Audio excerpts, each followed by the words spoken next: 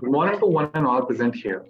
My name is Ishan Singh, and I'm a second year student to the session by Manupatra on will, drafting, execution, and everything in between. I hope this session will be a fruitful one for all of you, and all of your queries and doubts will be solved in this session. Now, for the smoother conduct of this session, I would like to request everyone please keep their mics on mute, and if anyone has any doubts or queries, they may feel free to put those in the chat box, and our resource person will get back to you once the initial questions have been finished.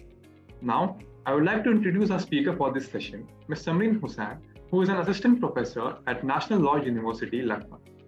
She has a teaching experience of more than 10 years, and she has various publications in the international as well as national journals. She has been teaching subjects varying from criminal law to family law for the past 10 years, and she has an interest in family law, family jurisprudence, and human rights. She has also been part of Legal Aid Committee at National Law University, Lucknow, and she has been taking various sessions and seminars on protection of women from sexual harassment at workplace. Now, I'll move ahead to introduce our moderator for this session, Ms. Urvashi, who is a legal editor and the outreach coordinator at Manupatra. Over to you, Ms. Urvashi. Thank you, Ishan. Welcome, everybody. Thank you for joining us. So this session will be in a Q&A form. These questions have been received through the Google forms that you all filled.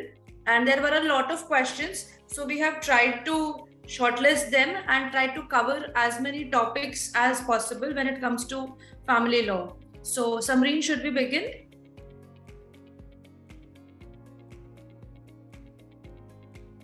I guess there is some lag. Samreen, can you hear us?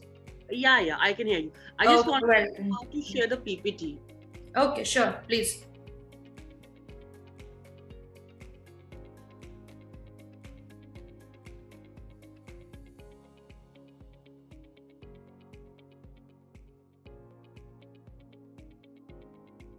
Can everybody see the PPT? I can. I hope it's visible to everyone. Yeah. Yes, people have replied in the chat. Thank you so much. Okay, let's start then. Okay, so our first question is, it couldn't be a better question to start the session, that what are wills? And before we begin to understand how to draft, how to execute, we need to understand what exactly is a will, and then how is it different from what you call a codicil. So can you please elaborate on this? So firstly, in a layman language, if we don't talk about what Indian Succession Act say or what Hindu law says, will is simply a wish of a person. You know, my wish that what should happen to my property, who should get my property in event of the person's demise. Because in general, if a will is not made, then the property is governed by the succession. Whether if you are a Hindu, it will be governed by Hindu Succession Act 1956. If you are a Christian or a Parsi, it will be governed by the Indian Succession Act 1925. If you are a Muslim, it will be governed by the Sharat Application Act 1937. So if you don't want your property to go in the state, which we refer when there is no testament, and no testament means no will, then it's better that you make a will. Why we should make a will? It's easier for our friends and family to actually know, or we don't want some stranger coming into the family. For example, I can give you a very interesting example that under Hindu law, if a person dies leaving behind a son's widow and an ailing father, the entire property goes to the son's widow and not to his own father or her own father. So that is something which nobody wants. We do want our parents to have a certain share in our property. So in that regard, will actually help. Similarly, there are few more situations for both males and females in which our property might go to people we don't want to. For example, some strangers, for example, a woman. If she dies a widow and she has no children, in that scenario, her entire property will go to her in-laws, leaving her own parents, her siblings, children, all those people. So in that regard, will become very, it become not just essential, it's also a good tool to actually tell people what do you want. A will just not only contain your property, but also your last wishes too, to an extent. And everybody wants to know that what was the last wish. Every Hindi movie, Aakhri Khwahish. That's the will is your Aakhri Khwahish. Now, there is one more financial benefit also. In inheritance, we have something called as inheritance tax on the property which is levied, which is quite huge, which is not true for will. So in will, without any stamp duty, you can register the will. And again, we'll come to that registration part later on, but then actually it saves you financially also. So it's just not that it will help you to, that the person you want the property to inherit will go, but also help you financially. Your loved one will not have be burdened by unnecessary inheritance tax because it's a lot of amount. For example, let's take it, if you have a property of around 10 lakhs, then approximately 10% or sometimes 15%, depending upon the state a person is. So it varies from 7% to 18%, depending upon the person, a state a person lives in, from Andhra Pradesh to Uttar Pradesh to Kerala. So it depends upon the part of country you are in, and then the type of inherent tax it has been levied upon. So that is the first thing why we should have a will. Now let's go into a little bit of a technical or a legal language, as we say. That what exactly is a will. Will has been defined under Section 2H of our Indian Succession Act, and it's basically a legal declaration. And it's a kind of an instrument which says that what should happen to the person's property after its death. So will comes into effect only after a person dies. Will is never open. So that is why the effect of will is that it will comes once the person's death is there. So then a will is open. Another fact that will is actually of two kinds, very interesting, privileged and unprivileged. So what are these? Privileged will means that will which have been made by, for example, army men, air force, or your navy. Because at that point of, because they can be oral wills too. Privileged wills can be oral wills too, because there might be a situation when there is an army officer, he's on the border and engaged in warfare, he's dying. Now, what to do? At that point of a, despite being in privileged will, he can make an oral will. Unprivileged will be like mortal like you and me, which means that it has to be in a proper written form. It is not something which has to be there, which cannot be on oral will. So written wills are actually unprivileged wills to a layman, and privileged wills are the wills which are oral will. Now, we have a lot of hesitation that how will to be made, or exactly how difficult will to make. No, you can just take a paper out, write it down. You just need to know the language. Here, it's not also about English language. Your will can easily be written in any of the languages. For example, if you are well versed with Hindi, Tamil, Telugu, Urdu, Malayalam, Punjabi, any language. It can be written in any language, and it does not every time requires an assistance of a legal professional. So even if you don't know a lawyer and you want to write a will, you definitely can write. You just need to gather your thoughts, just need to know that what exactly you want to write in that will, and just write it down, and just make sure that it is coherent. The most important thing is coherent. So you're not supposed to write it in a very good English and using all those colloquial and the languages. No, not required. You just need to know the language, know the grammar of that language, that it is understood easily. And these will, which are being written by hand, are referred to as holographs. They are holograph, and they're completely valid will. So again, we all know that for a will to be valid, there are three essentials need to be fulfilled. The three essentials are, the first thing is that every will need to be a signed will. And signed here means in two sense. It can be a thumb impression also, a signature also, or you can ask someone on your behalf to sign, but that also should be in front of you. So that means it needs to be signed. There should be a certain mark that I have written this will, written in a sense that, for example, someone who is illiterate, someone who doesn't know how to read and write, or if you're not comfortable that I could write a very good will, and you ask a lawyer or a friend to write it, you should be aware about the content of the will.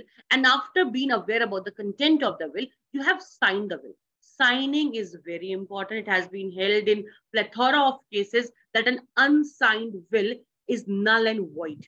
An unsigned will is null and void. It has no validity. It has no executionary power per se. Second most important thing is that every will need to be attested by two witnesses. Every will need to be attested by two witnesses. Now, these two witnesses can attest at the same time or at different time also. The time is not important. So for example, he calls one witness first and says, see, I have written this will. This is my signature. You also please sign. What are the witness attesting to? Remember that. Witness are not attesting to that this will is the content of the will. What the witness are attesting to, that when this person was making the will, he was of sane mind. I have seen him making the will, and this is his signature.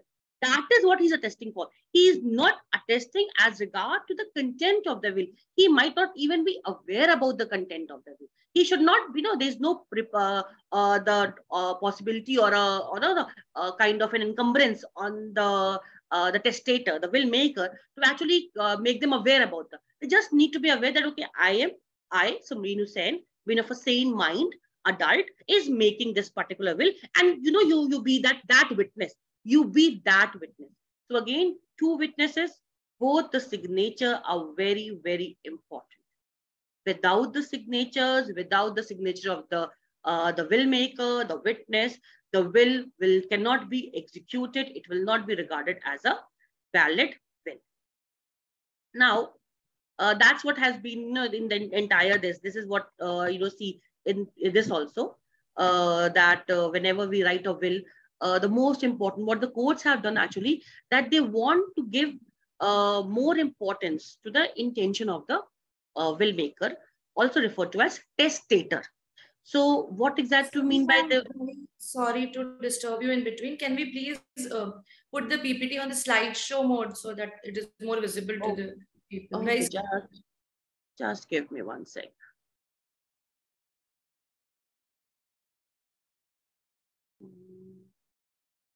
Bottom right.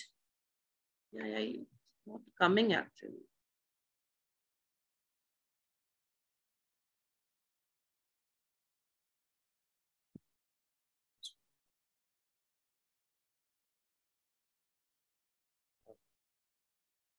Is it now? Yes, great. Thank you so much. So another principle, as I was discussing, was before that intestate, that there is always a construction by the court in favor of whatever the testator wanted to say. So they don't want that, because of mild differences, or for example, a lot of time there's something of principles of interpretation in our legal world. For example, if I ask someone, please bring me an apple. Now, if somebody is not aware about the context in which I'm seeking, he can bring me a fruit, but actually I might be asking for my iPad. So this is what we refer to the importance of context. That, the person will come with, okay, here's your apple. I didn't ask for that. So again, that is what we refer to as construction. I might be very clear that I wanted an apple, bhai. What are you bringing me in a fruit? Because apple is also food. So in this regard, that is what the courts are saying, that we want to give maximum value to the intention of the legislature, and we want to make sure that whatever the testator wanted should actually be done. So we make the will should be read as whole, not in isolation. The will, every point should be read in context, that what exactly this particular testator wanted. And this has been again held by Supreme Court in number of cases. I have quoted one of the cases. This is the latest judgment of 2011, the Ganabal Ammal versus T. Raju Iyer, where the courts are saying that the cardinal principle or the cardinal maxim is observed is that the intention is primarily gathered from the language of the document. So, and the language can be anything. Then language have to be taken in context with the context. So you're reading a will of a person, so you need to understand the minds of that particular person. Now, this is actually the sections, what I've already said, that under section 63, it is very clearly provided that every will need to be signed. That is why whenever there is a question of oral wills, whether oral wills are valid or not, oral wills in India cannot be valid. The reason being, because we have said that every document, and this is provided under section 63 as well as section 65 of the Indian Succession Act 1925. So it very clearly says that you need to affix a sign, a signature by yourself or by some other person. So in oral wills, it is not possible to do that. Secondly, when you're affixing that signature, that sign, the thumbprint or anything, it need to be further be attested by two more witnesses. Again, that is again difficult with regard to oral wills. So therefore, it has been a general understanding that because of the uncertainty of the oral wills, because of the unusual style of the oral wills, they are generally not valid. Interestingly, oral wills are not valid for Hindus, Buddhists, Sikh, Parsis, and Christians, but oral wills are valid for Muslims. The reason being because the Muslims are not per se governed by Indian Succession Act, but Sharia Application Act. And therefore, and under Sharia, it is allowed to have an oral will. So it is like that in Hindu law, if it for Hindus, Buddhists, Sikhs, Parsis, Christians, the will need to be written unless and until it's a privileged will. But for Muslims, it can be oral will. But again, it's very difficult to prove oral will. There is another important that if a person has given an oral will and if he lives for another 1 month after that, for example, on 26th February, somebody made an oral will, and by on 27th March also he was alive, then it will be, the will become actually null and void. With regard to oral will also, it's difficulty to prove. So with regard to under Indian Succession Act, oral wills cannot be given validity, though the courts in few cases and in few states in executing circumstances where a person is on the lying on the dying bed and he's dying and things like that, the circumstances seeing that they have given validity to oral wills, but it is very few and it's a very unique feature and generally not accepted. The reason is again the same, because of the Indian Succession Act. Now, will always need to be dated. Why the will need to be dated? Because it should prove that it is your last testament. It's though there is nowhere as such provided under the Indian Evidence Act that need to be dated. But the courts with the later have propounded that dating is very important because it actually gives two things. First thing, that this is the last will, and secondly, that with regard to the state of mind of a person. So, for example, on 26th January 2021, somebody executed a will. On 26th November 2021, he met with an accident where he suffers a paralytic attack to his left side, implying that the brain stopped working. So, he was not in a fit mental condition. And then on December 2022, he died. The will was made in January 2021. He had a paralytic attack on November 2021. That means we can say that at the time of making of his will, he was of sound mind. So then it actually helps in the validity of the will also. That is why will needs to be dated properly. The testators need to affix a date and at what date they have made this particular will. As we have discussed already, oral wills does not have that kind of validity. The Delhi High Court, as recent as 2007, in the case of Sunita Shivdasani versus Geeta Gidwani, has held that we cannot give primacy to the oral wills. The reason being that they cannot fulfill the conditions provided under from section 63 to section 65 of the Indian Succession Act. Now, I've already used this term, but a person who creates a will is known as testator. The person whose favor will is created is basically beneficiary or legatee. It can also be an executor, though executor is someone different. Executor is a person who execute the will. So it might be possible that you make beneficiary as an executor also, or you make certain other person as executor. The last is the property which have been disposed by will is called as the subject matter of the will. Now, for a testator, that is very important. That's what we're discussing. It has clearly been provided under section 63 or section 59 of the this Indian Succession Act, that for a person to write a valid will, these essentially, that means he should be sane. He should not be suffering from any kind of mental defect. He should attain the age of 18 years in accordance with the Indian Majority Act. This will should be accordance with its free will. That means it should not be forced, coerced, misrepresented. For example, someone is an illiterate and he asks you to write a will. And here you write, you yourself include yourself. Instead of writing the will, you yourself include yourself and exclude all his heirs. That is again misrepresentation. It's basically a fraud. So it should be a free will. There should not be a gun to my head and someone asking, okay, write your entire property in my name. Again, it will not be a valid will. The person should be the owner of the movable and immovable property. Obviously, I can will only my property, not someone else's property.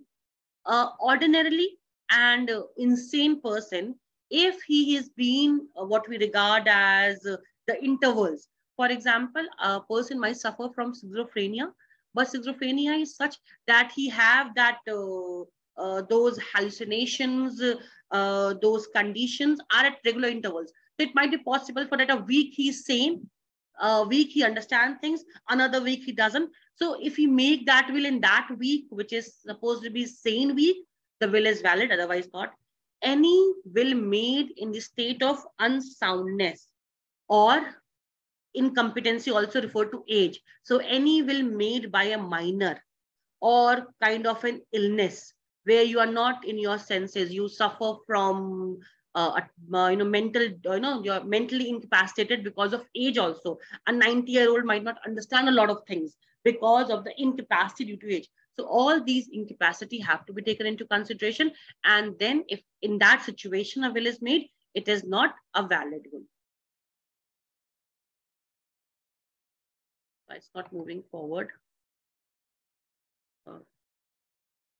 Okay. Now, with regard to capacity of a beneficiary, there you don't need to have any capacity. Any person, that means an infant, a major, minor, any person can be a devotee or the legatee in a will.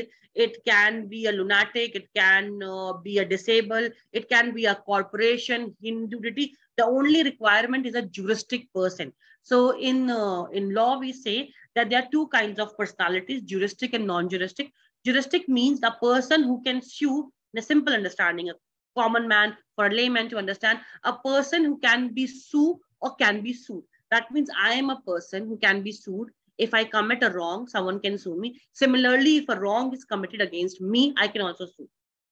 To elaborate it further, if I commit a crime, if I steal something, if I commit a dacoity, if I murder someone, I can easily be prosecuted for that. Similarly, if someone steals something from me, if somebody defame me, if someone tries to take away my property or anything else, right, I can sue that person. That means I am a juristic person. Similarly, a university, a trust, a corporation, a society, all are juristic person in that regard. So any juristic person, non-juristic person can be your non-living things, basically your clouds, trees, all those things, which are your plants, which cannot sue. Another, we should know that the idols are actually a juristic person. Hindu deity is a juristic person, has been held in numerous cases. So they can sue also, and they can be sued also. The only requirement is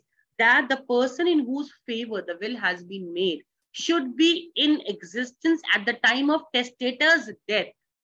Not at the time of making of the will, but at the time of testator's death. So I can right now make a will for my grandchildren, though they are not in existence. So for example, I make a will for my grandchildren and my son never marries. In that situation, the will become infructus. That means it is void. There is no value for that will. So that can be a possibility. But what is important is that will, the person should be in existence at the time of the death of the testator. Yeah, right now somebody left a question in the chat that can the baby in a womb be a beneficiary? So I hope this answers their question. Yes, he can. All. So now let's come to the, I think you need, the question was regarding to what is will, right? So I think that is answered. Let's come to the second question then. And we had a lot of initial questions surrounding the wills only, that why is it important, can the signing process and etc. So we'll move forward to the interesting questions that we got. That I think you covered this as well, that what would be the validity of will of a person who after making a will dies within a day or two or a week? It is completely valid. It is completely valid. The reason being, in Indian Succession Act, there has been no condition per se as to that when a person should make a will. It can be 3 hours before the death also, and it will be a valid will. Okay, thank you. Moving on. if a will is not signed, will it have any validity at all? I think we They've know already the discussed. answer to this one because it is no of no value. Okay. Next question is, can beneficiaries of will also be the witnesses? The competency of the witness, that answers your question. It is very clearly provided under section 67 that no, it is better. See, that you should not be a beneficiary as well as a witness, because then it is a conflict of interest. Apart from that, while selecting a witness, the Supreme Court recently, in the case of Murthy versus C. Sadaram Ambar, has given a list of conditions what should be what you regard as a competency of a witness. So, for example, a witness should not be, for example, if your wife or your husband is the beneficiary, it is better that you are not the witness. You're not the witness. Similarly, as far as possible, select someone who is younger than you, because automatically, though it's not something as done that he will surpass you, but there's a common understanding that a person who is younger in age will live more longer than a person who is of a greater age. So, for example, if you are 70-year-old, it's better to have witness in the age of 50s. So it is chances that they will actually surpass you. Secondly, very importantly, if a witness dies during the lifetime of the testator, then it is necessary that you should ask a fresh witness to come forward. Now, the problem comes, let's suppose a person made a will in 2017, attested it and everything else. After that, the person become bedridden. The person who was actually his the witness, he lost contact, or he just were not in contact, and he died. And he also died without being aware that the person, my witness, had died. What will happen? The will won't be valid, because it is very clear, and we are all aware of that mistake of law is no excuse. Yeah. So that's a mistake. So even though we understand that he might not be aware, but let's suppose both witnesses and the testator were in the same car and they died instantly. In that, there will be presumption that the will is valid. Okay. So that we need to understand that no, we have to work. I always quote in my class also that we are dealing with family law, we are dealing with people, we are dealing with emotions. So sometimes it requires an out-of-the-box thinking, though we should adhere to letter of the letter of the law. But then again, the letter of the laws are made for the convenience of people. Now, if testator has been given a certain, it has given made a will. Now, he was not supposed to die that day, having the witness along with that person. So we should give primacy to his or her wishes in that regard. So that is one thing. Another thing is that in case where we always have this question that if the testator is aged, it's infirm or suffering from a physical illness, it is always advisable that one witness should be the one witness should be the testator of the doctor of the testator. So it's better he can actually give importance to the mental capacity, the physical capacity of the testator. Another thing is that in the law, whenever say under section 67 and 68 of Indian Evidence Act and 65 to 68 of Indian Succession Act also, that whenever we require to prove a will, it's a general principle that at least one witness is called. You call one witness to actually ask that whether this particular will was made in front of you, whether were you aware about the will or not. So for these questions, it's general. The rule is that you will call at least one witness. So you can call both also. And with regard to documentary, for the documentary proof, we all aware in Indian Evidence Act 68 says that it needs to be, for the signatures, an expert testimony had to be taken whenever there is a question. So all these rules of evidence, as with succession, applies to a will also in order to verify the authenticity of the will. Okay, thank you. So related to this only, we'll take the questions in the end, but this one is related, so we can take this right now. That what if both the witnesses pass away before the person before the testator? So does this make the will infructuous, right? Yes, it makes the will invalid. Okay, thank you. So our next question is that if I have received any property through will, can it be transferred further? Yes, definitely. There is no limitation to that. If you receive I got to know that I have received a certain will, on the same date also I can make a will and transfer that to some other person. But again, I will transfer on the same date, but when it come into effect, only after my demise. Yes. So it won't be the same thing. It must be like a transfer of property. It won't be like a transfer of property. Because, for example, today I come to know that some of a distant relative has happened in our Hindi movies. दूर दराज का रिश्तेदार मर जाता है और आपको बहुत सारी जायदाद दे जाता है. तो ऐसा ही कुछ मेरे साथ होता है, मुझे आज मिल जाती है और मुझे लगता है कि मैं ऑलरेडी विल बनाने के प्रोसेस में हूँ. So I try to make another will. I then include that property too. But that will become valid or come into effect only after my demise, not before that. Okay. And how mandatory is it to register a will? Is there any validity of a will without registration? Registration will come to that also, but without registration, will is completely valid. Registration in India is only optional. It's an optional process. So if somebody is writing a holograph, the handwritten will, it's completely valid without any registration.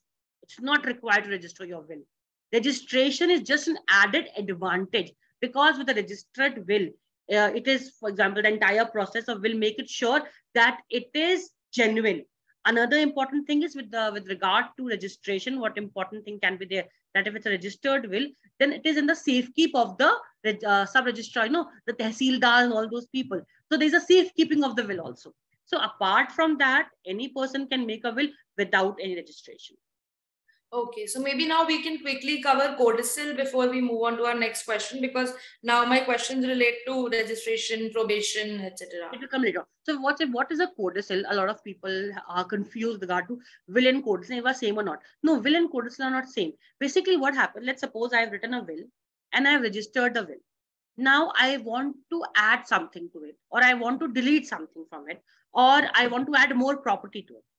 What should I do?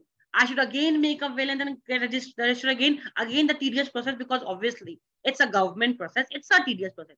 So instead of that, what I can do, I can write a codicil. Codicil is basically a kind of an addendum added to the will. It includes any kind of alterations made in the will. If I want to write an explanation, for example, I have an only son and I have not included him in the will. Now that will be an important question, why your son is not included. So I may write in that codicil, the reason for not including of my will is that my son is a complete loafer and I don't want him to give any property because he will waste my property. So that can be an explanation. Or for example, I acquire more property. So I can write in the codicil that this property is actually not for according to will, but according to the integer succession. So any kind of thing has to be added. Another, the rules of codicil and will are same. So if I'm writing a codicil, again, it needs my signature. It need to be attested by the witnesses. And again, if I have registered my previous will, this codicil also need to be registered. If I don't register it, then it won't be regarded as a valid codicil. Okay, thank you. Okay, again, this I like to review that subject matter, because we have always heard that there are two kinds of property, self-acquired and ancestral property. So can we make will of both the properties or one property? We can make we can make will of all the property. When we are talking about ancestral property, in ancestral property, we have an interest. We don't know that what exactly will be our share until and unless there is a partition. So we can make the will of that particular interest also. After 1956 amendment and also after 2005 amendment to the Hindu Succession Act 1956, any person, male or female, can make a will of both their self-acquired property, implying that property which I've earned through my job, through any kind of a prize, scholarship, my skills, a lottery, any which way, inheritance, gift, or the ancestral property which belongs to my ancestor. All these property are covered in the definition of testament. So I can give any property, movable, immovable, from jewelry to houses, from assets, anything can be given without any form. This is actually the question with regard to registration. So yes, what we don't require to register will, according to Registration Act 1908, will are not included in registration. So there is not a requirement to register your will. It's purely operational. How a will, now if you want to know, I can tell you how will to be registered. For a will to be registered, what is required is that you, along with certain documents, and what are the documents? The copy of the will, one photo ID, and one residential proof. These three documents are to be needed. You need to go to the sub tehsildar office. After reaching the sub tehsildar office, along with two witnesses and their Aadhaar cards, basically photo IDs need to be there. And after that, there is a registration form which need to be filled. And then you, in front of the sub tehsildar, he will sign. But need to be noted that sub tehsildar is only saying that you are registering the will. He or he is not providing the validity to the will. सब तहसीलदार सिर्फ ये बात कह रहा है कि हाँ ये आए थे, इन दो लोगों के साथ आए थे और इन्होंने ये विल लिखी थी, रजिस्टर कर दी थी. अब उस विल में अगर कोई प्रॉब्लम है, फॉर एग्जांपल जब विल आप रजिस्टर ही जवाब विल लिख रहे थे, आपने उस पर साइन करवाना भूल गया किसी का, या आप अपना खुद का साइन अलग आ रहा है, रजिस्टर करने कोई और गया है, साइन किसी और का है, वो सारी कंडीशंस के लिए वो वैलिड नहीं करता. That is why even if a will is registered, it does not make it an authentic will. It can still be challenged. Every will can be challenged despite being registered, because we can say there can be fraud. For example, you know they're very easy to use coercion. It's fraudulent means. You say, okay, fine, we are going to do a certain work. See, for example, for an illiterate, he is not aware that what exactly happens sub tehsildar office. Oh, हम सिर्फ थोड़ा सा काम करने जा रहे हैं, बस यहाँ साइन करना है, आपको और कुछ नहीं है. But basically, you are registering his will. That's a fraud, a misrepresentation. People are not generally aware about laws. So any will can be challenged. Now the question is, when we say that any will can be challenged, how? Suspicious circumstances. There has been a case of Bharpur Singh versus Shamsher Singh, 2009 Supreme Court, where the court said that we have to look at the shrouding circumstances. Every will has been made in certain conditions. With the context of the will, you can understand. Simply person writing, I so-and-so give my entire property to X, and leaving behind all the heirs, his own son and daughter, wife. This appears to be not correct. This appears to be a little, cruel to the part, cruel to the heirs all. So why? So if you are doing something like that, he must have written, for example, you add a codicil to it that my family is worthless, I don't want to leave anything to them. You add something to of that. So the evidence also plays a very important role in that. And evidence, what kind of evidence can be provided is very different. So if it's a documentary proof, the signature, expert testimony with regard to the, for example, the person was not actually of a sound mind, the person was suffering from certain mental defects. For example, the recent judgment of 2021 of Murthy versus C. Subrammal. In that case, the will came after 15 years. Very interesting case. That's why I'm bringing this case. In this case, the person died in 1978. After 15 years of that, his death, his daughters wanted to partition his property, because after this to partition his property and get their share. When they apply for partition of the property, the daughter-in-law submitted a will saying that he has given his entire property to me and his son, because now my husband is also dead, so the entire property belongs to me. There were few questions. A very interesting question, for example, the women who were saying that the father-in-law has vested this entire property in me, his son was an advocate. Why wasn't he made aware about? Why wasn't the will be registered? Again, the son, if by 15 years, will was never reopened, never came into the light, saw the light of the day. It was only after when the daughter asked for their share in the property, certainly a will came into existence. So these kind of thing. Another important, before his demise, this person suffered from paralytic attack. So this female was though the daughter-in-law was taking care of him, but he suffered. Interestingly, who was the witness? The witness was the daughter-in-law's uncle. So all these questions, the court need to understand that whether it was possible that it might be a forged will. So in this case, it's a forged will. Why weren't you interested in getting this will to came into effect 15 years? Why wait for 15 years? Let your husband die, saying that my husband was unaware about the will. So all these are suspicious. Even if you are leaving your children behind, you tell them, I will not give anything in my property with you if you don't adhere to my or abide to my situation. So that's so all these things, these kind of evidences Now the problem comes if the will has been registered. It is 90% of time. If the will has been registered, it is probated uncontested. That means registration to an extent give validity to the will.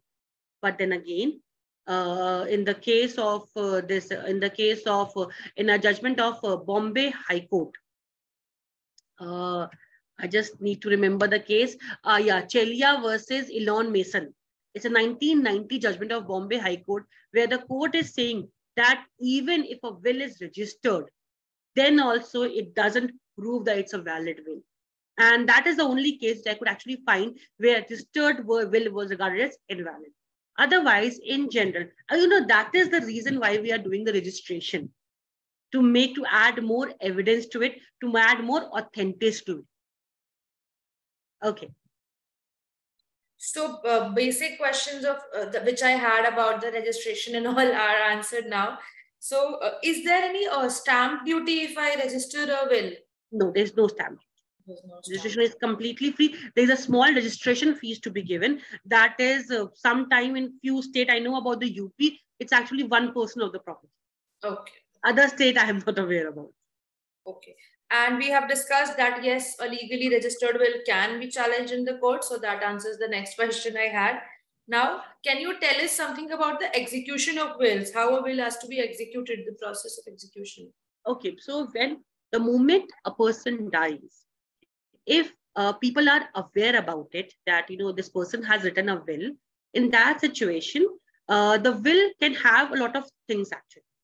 I already told you it can be a single piece of paper regarding your wishes. But in general, if you're writing a will, you should take care that there's added an executor. Who's an executor? Executor is a person who will actually try. An executor can be any person. It can be any person. So executor can be a person who is a beneficiary also. That means I inherit from it also, and I am the executor also. It can be a third person also who get nothing from the will, but still executing the will. That means he is kind of a trustee on which the property has been vested, that for the proper disposal of the thing. For the first thing required is the probate. Probate implying that now you want, there is no problem in the will. You take a permission from the court. A simple understanding, you take a permission from the court that this is a will written by my ancestor, my parent, my friend, my anyone. And now I want this will to be executed. So you get a probate from the courts. And after getting a probate, the will comes in effect and the property is divided. Now the question comes, this probate is actually a proof of genuineness and a conclusive evidence that this is the original will. But interestingly, every will does not require a probate. Every time a probate is not required. Yeah, that is what I wanted to know. That is it mandatory to probate a will? No. It is not actually mandatory to probate a will. The reason being, probate is basically for those wills which are registered. For a registered will, probate is mandatory. Okay. If a will is registered, it needs to be probated. Otherwise, and for that, after probate, there will be a letter of administration issued by the district court. The simple thing is, you file a vakalatnama, you get a vakalatnama. After getting a vakalatnama, the court hears the evidences. The court asks if there is anyone who actually says that I don't want this to be done. For example, if there is any contradictions, or someone say, no, the same way like in a marriage, kisi ko koi apatti to nahi hai, similar kind of thing, that if someone has any problems with the will, if there is no problem, the court grant the probate and the letter of administration, and after that, the property is divided. But for example, nobody goes to the court. A person knew that the father has written a will, they get out the will, it has been provided that, these people should be given a will, it will be done. No probate. A probate is not required in every circumstances. Probate is mandatory under section 222 of Indian Succession Act only in cases where it has been a registered will. So if you want, you can get a probate under section 219 and 218 of the Indian Succession Act. But it is not something which is mandatory, because will is something which is very personal. Registration is not mandatory. So a lot of time possible, there's no one actually raise any objection to the will. If no objections are raised, then there is no problem to actually they decide among themselves. When objections are raised, then probate becomes necessary. Okay, thank you. Moving on, uh, I think these were the questions we had about the registration and probation part. Now that you mentioned a few slides back, you mentioned that sometimes the wills can be forged or made fraudulently. So, how does one prove that this will was not executed voluntarily and this is a forged will or something like that? So then it depends upon how the like proving of the evidence act, presumption of what we regard as burden of proof on, or what we said that it's a surveillance preponderance of probability. So for example, I give you an example of a case of this let me just give me one second. I think I have. Yes, the case of Kamla Menon Kochar in 2014 decided by the Supreme Court. So in this case, the court said that while deciding the authenticity of the will, you need to understand the circumstances surrounding the will. When was the will made? How was the will made? So for example, the court is giving example that where a person is bedridden and someone is taking care of that person, and then after few months the person dies and the entire property vests in that person who was taking care without anything there. So it presupposes, without, you have that he has left everyone else and just given the property to the nurse. Why is that? What was the reason behind that? So that means the condition, I suppose the context become very important. Whether he was asking for an apple, a fruit, or apple, a laptop. So that's how courts want to say that, see the circumstances surrounding it. Do you think it is possible that he was forced? Do you think it was possible that he was under any kind of an influence from any person? So for example, if the entire property is vested in one son, all other heirs are not being given anything, or actually this inherited, what might be the reason? Are there any reasons for that? So in that is the way the court actually say whether it's a fraud. So they have multiple tools in regard to that, through interviews, through documentary evidence, through messages, letters. There have been different kind of evidence has been produced with regard to prove that it's a forgery. With regard to forgery, we have the Indian Evidence Act, the expert testimony. The signatures are not the same. Signatures are different. So all these are the methods in general which the courts have used. Okay, thank you. I think the next question which I have, you answered in the beginning, but just in case somebody missed it, that if I'm drafting a will, is it necessary to be an expert in English and grammar? No, not at all. In fact, the Act itself says that there is no particular language for drafting a will. In the Act itself, it is written that you can write your will in any language you want to. The only thing is coherence. The most important is the coherency of the will. That you should, there should be, the person reading the will should understand your intention. It should not be unambiguous. I want to do this also, that also. That kind is actually problematic. But if it is coherent, if it is clear, then it's a valid will. You don't need to be an expert in grammar.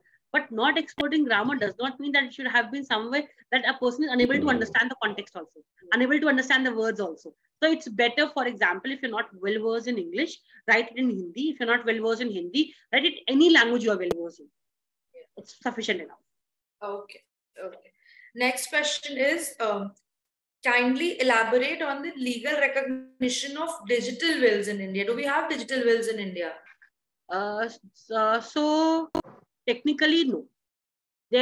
We don't recognize digital wills or e-wills as called as in India. The reason being, I told you about section 63 in the starting, where you require to sign it and then the witnesses to sign it.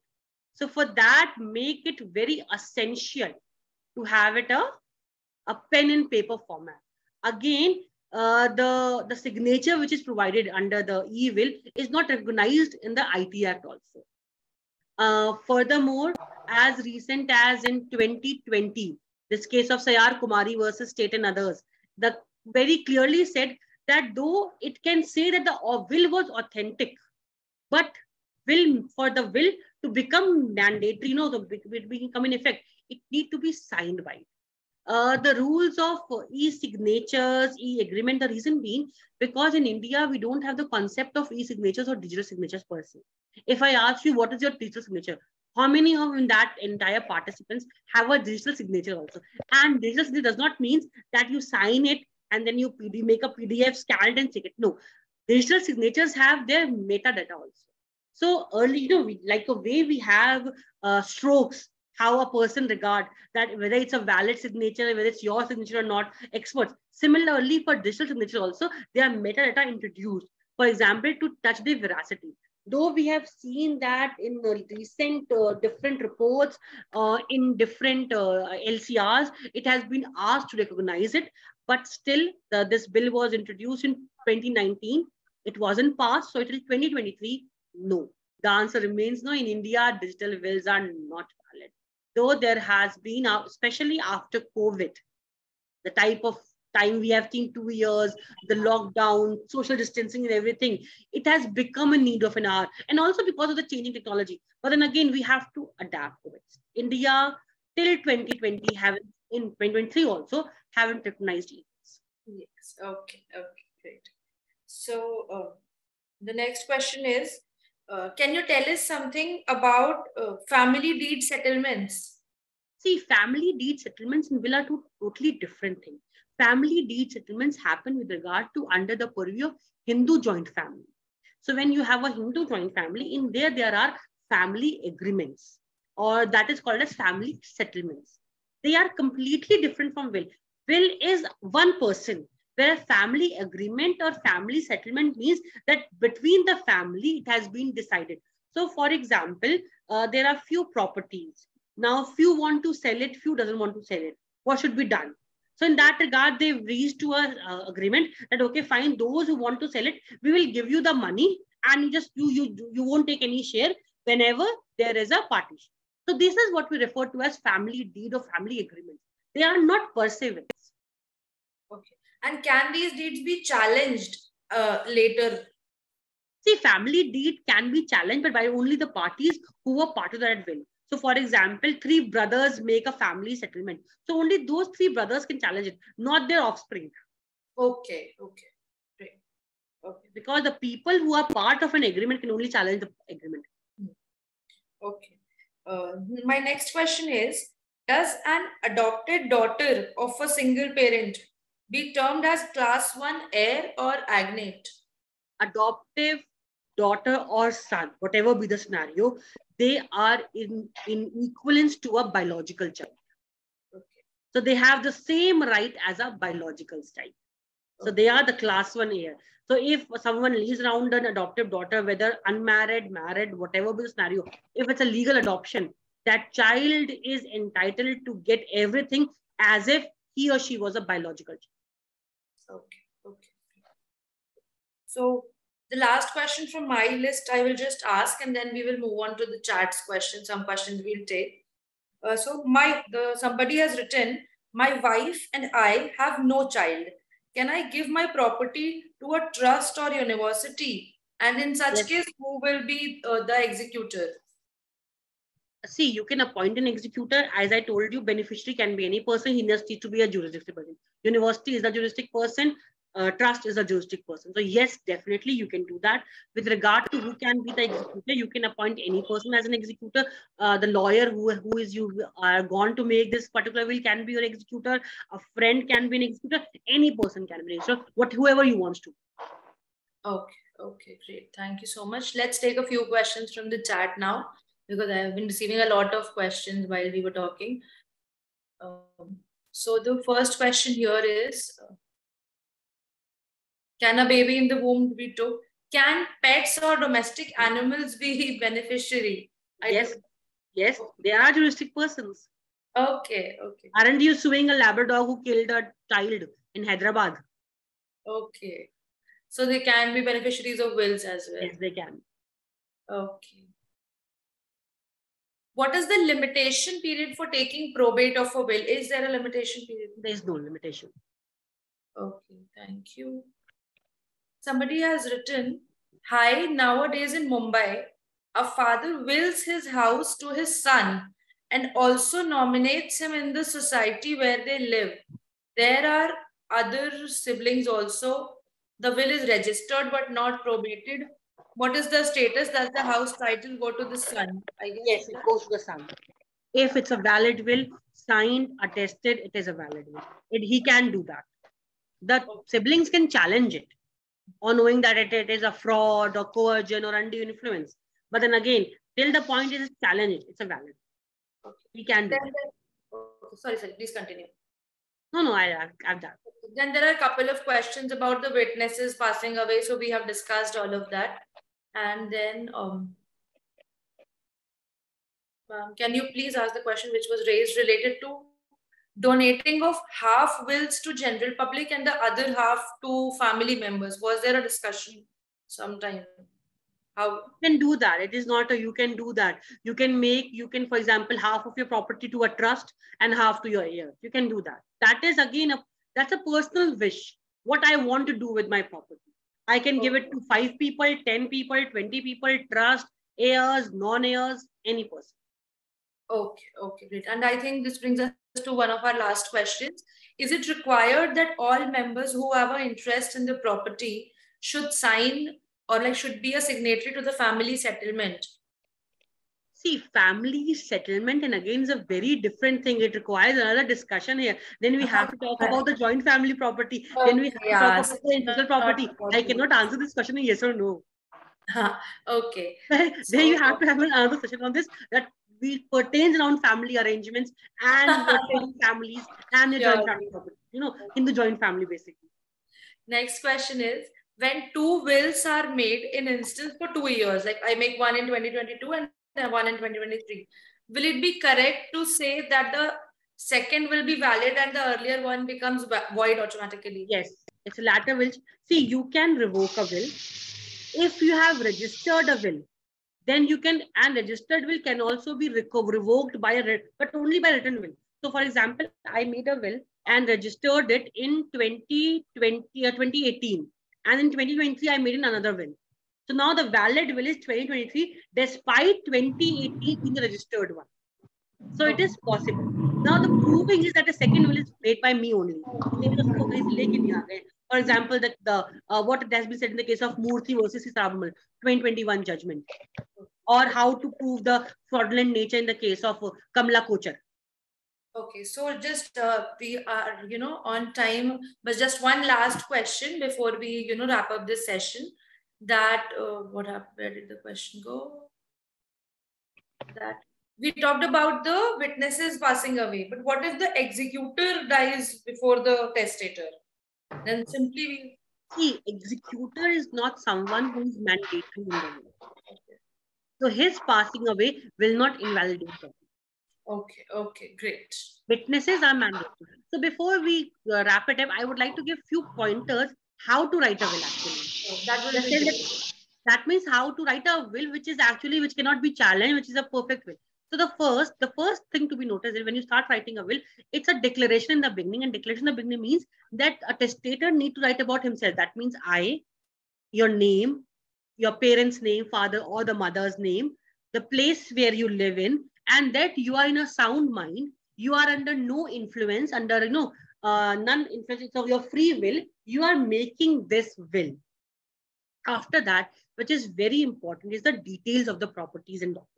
You have to write that who are you, what kind of properties you have included, in a sense that whether you're including all your properties, some of your properties, whether the document to attach regarding that properties, everything has to be listed there. Then the second is regard to ownership. For example, it might be possible that there are few properties which are your joint owners, or you have co-owners. So you have to mention that this particular is a joint ownership property. So I am giving you the joint tenancy right or the co-ownership rights. That need to be done. Last is the beneficiary. So if you're writing about beneficiaries, and if you know that you are, you are not giving it to few of your heirs, then specify that why not. So if you're saying, I am giving this property to A but not B because B has been a bad son or a bully or something like that, or he has been bringing so much of shame to my family. So something or the other in the will to say that why you have not given. So if you have 3 sons, you are just giving it to 2 sons and not to the 3rd son. Why not? If you're only giving to the daughters, not son, or only to son, not daughters, it's better to write. And details of the beneficiaries, that who are those beneficiaries? What are the relations of yours? The last is important, is attestation. Signing yourself and then getting reliable witnesses to sign it and tell them that this is my signature, who can actually attest to your mind, who can attest to your eligibility. And the last is you have to, the execution part we've already discussed. So if you take care into these accounts, the will, a proper will can be made, and without having any problem per se with regard to the later on challenge of it. Okay, great. Thank you so much. Over to you, Ishan. I'll be proceeding with the vote of thanks. And on behalf of Manupatra, I'd like to extend our heartfelt thanks to Ms. Samreen Hussain for gracing us with her presence and sharing her insights today on wills. We're also grateful to Ms. Samreen for the time and effort she has put in for this session's success. Lastly, I would also like to thank the participants for gracing us with their presence. Thank you all. Ishan, you're making one mistake calling me Miss Samreen. I have spent a lot of time earning a doctorate. Dr. Samreen. And for academician, that degree is very important. Because we spend our sweat and blood on that particular degree. Yes, apologies. Thank you, ma'am. Thank you. Thank you all and have a wonderful day. Thank you so much, Ishan. Thank you. Thank you for being here.